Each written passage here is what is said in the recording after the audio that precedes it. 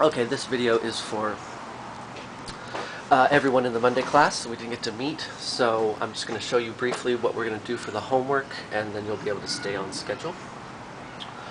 You remember we're doing the master copy. Here it is in the book, the Daumier, but you picked whatever you wanted.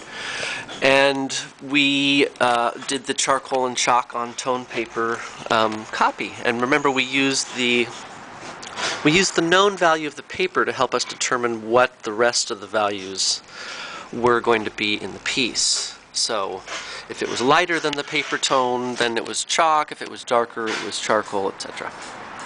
So now we're going to do something somewhat similar as we move into the painting part of the master copy. Okay, let me put this on the tripod here. I want you guys to mix a dark, and burnt umber and ultramarine are two good colors to use for that. So squeeze out a quantity of burnt umber, and then a smaller quantity of the ultramarine blue, so that it makes it gray, it makes it dark, but it's a little bit on the warm side. Having a little extra burnt umber will make sure that it dries faster. Now, you're going to need to mix more than what I'm actually mixing here. Okay.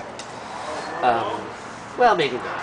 But take a portion of, save your pile of dark, and then take a portion of it off to the side, and mix up a pile of gray that is the value of the paper. Okay. So now you have something else that is in common, that you know, a value that you're sure of. So you just want to make sure that, see, that's too dark. So let's add more white.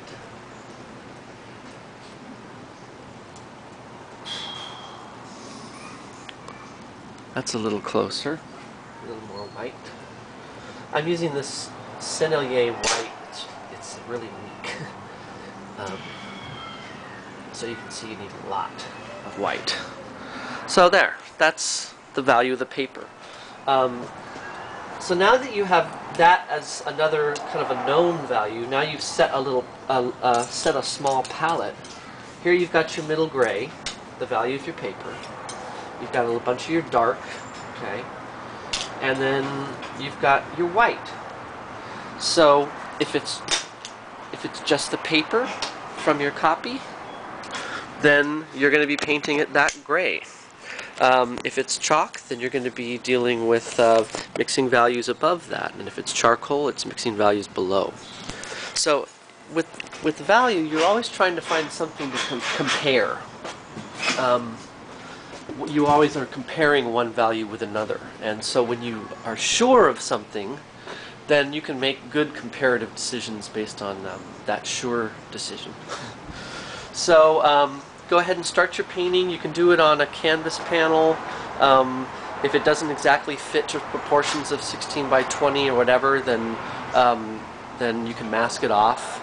I would recommend just getting some acrylic and mix up a gray and acrylic and tone the canvas. Doesn't have to be any specific value, but tone the canvas and then transfer your drawing in the same way using the squaring up method.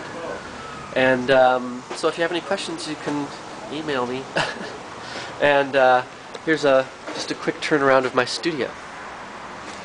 It's very good ventilation here. And there's squirrels. Alright, bye.